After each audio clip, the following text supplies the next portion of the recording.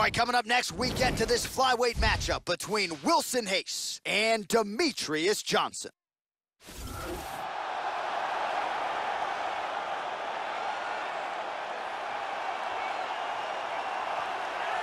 So another massive moment for the UFC's only flyweight champion, Demetrious Mighty Mouse Johnson, here tonight. The only flyweight champion in UFC history has kept it going. He has evolved every step of the way, and it is going to take an unbelievable championship performance to dethrone the greatest 125-pound fighter of all time. Demetrious Johnson is a very pure mixed martial artist. He started out in MMA, so he's always trained in every single aspect of the sport, and he's always trained hard. He's a gifted athlete, tremendous speed, and he's constantly looking to finish fights.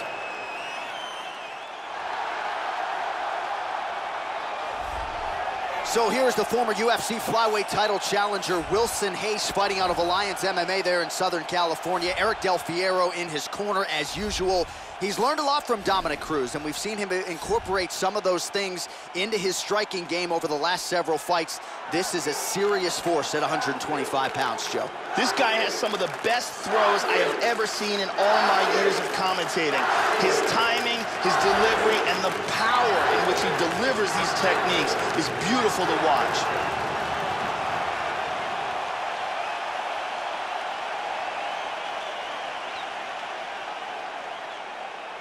And now our tail of the tape for this flyweight tilt. Reis is 2 years his senior. Johnson will have a 1-inch reach advantage. All right, now with the official introductions, we go inside the octagon of Bruce Buffer. Ladies and gentlemen, this fight is 3 rounds in the UFC flyweight division. Introducing first, fighting out of the blue corner. This man is a mixed martial artist, holding a professional record of 27 wins, 2 losses, and 1 draw. He stands 5 feet 3 inches tall, weighing in at 125 pounds. Fighting out of Parkland, Washington, USA, Demetrious Mighty Mouse Johnson!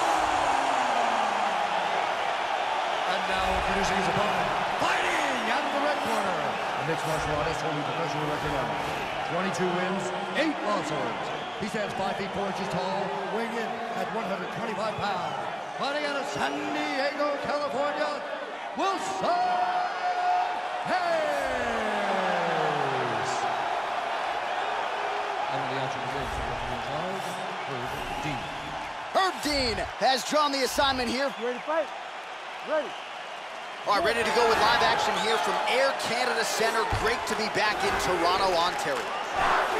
So here he is, the UFC flyweight champion, Demetrious Johnson, still undefeated at 125 pounds. You know he's got some power, but the submission game has really been there in the UFC. 9 career wins by submission. You got to think the opponent is mindful of that going into this one tonight. Nasty counter to the body. Oh, straight right. This is a bit of a chess battle here. Now a level change. Fantastic counter throw here on this takedown attempt.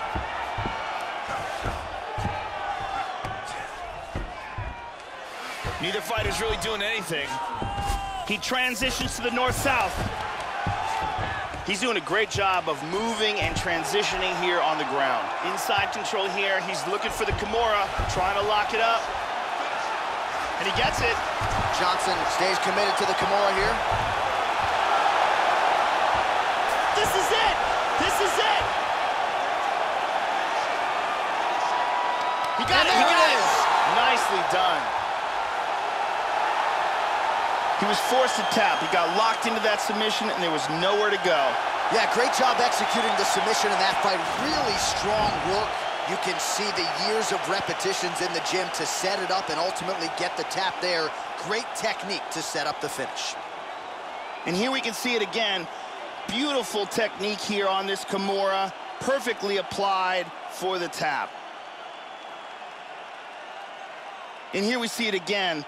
Beautiful submission victory.